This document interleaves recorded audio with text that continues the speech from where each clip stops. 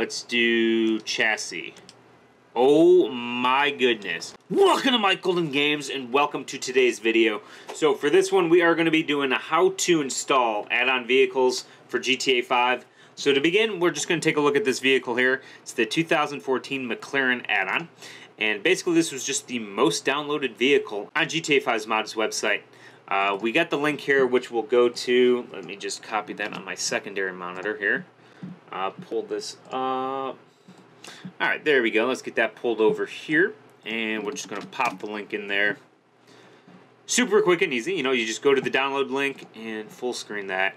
And you'll just download the mod right here, which I've already done. But basically, you'll click the download link. And it'll download there.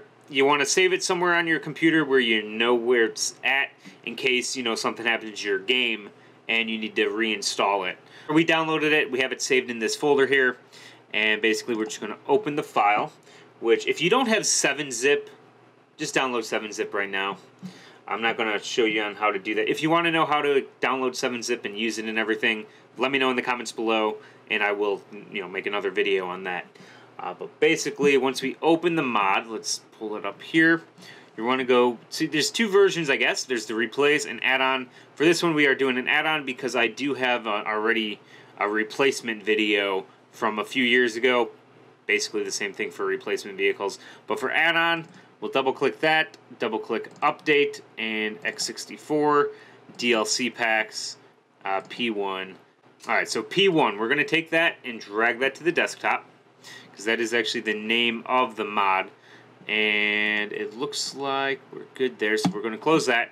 And we're going to want to open up Open 4, which again is on my secondary monitor, so give me a second here.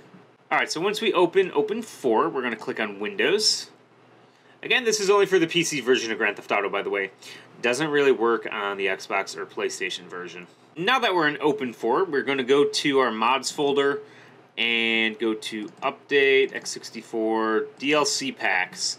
And let's go to Edit mode right at the top here. Yes, and then let's drop the folder for the mod right there, P1. And there we go. Looks good. Let's go to X64, vehicles, and then let's just open this. And this should be the model of the vehicle. There it is. Looks beautiful. We're going to go back to the root of the mods folder. Go to Update, Update-common-data, and then we're going to look for DLC list, which is right there. We're going to right-click that. And as you can see, I got a lot of add-ons and everything installed. But basically, I'm just going to copy this, paste that there, and we're going to want to put inside the brackets there P1 and save that. And now the mod should be installed, so we're going to hop inside Grand Theft Auto and let's see what it looks like. Alright boys, so we are in Grand Theft Auto 5 now, so let's get over. Why is my controller not working? What? Why? That's odd. Okay, I think my USB port is getting a little worn out. I've been using that USB port for quite a few years. Okay, so we're in game now. So let's go over here, and we're going to use menyoo. I love menyoo so much. Like, it is, I feel, the best trainer mod you can download. So just menyoo.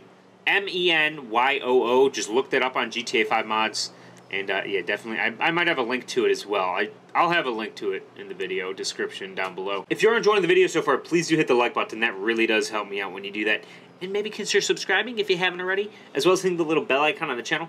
That way you stay notified when the videos go up and when we do live streams. Anyways, let's go over here, go to Vehicles, and Vehicle Spawner.